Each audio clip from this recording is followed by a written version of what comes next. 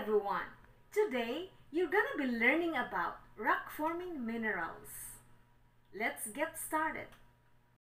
What are rock-forming minerals and how can we identify them? Well, they are just minerals. What is a mineral?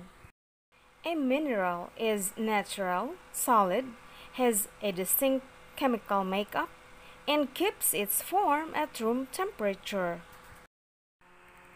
Well, let's make it simple and easy. Minerals are the building blocks of rocks. Here's a rock. This is a piece of igneous rock called granite. If you look closely at this chunk of granite, you will see all sorts of speckles of gray, white, and black.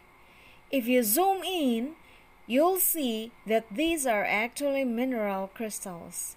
This particular piece of granite has the mineral quartz, biotite, mica, and plagioclase feldspar. On Earth, there are over 3,000 varieties of minerals. Some of them can be seen here. They come in a wide variety of shapes, sizes, and all sorts of different physical properties.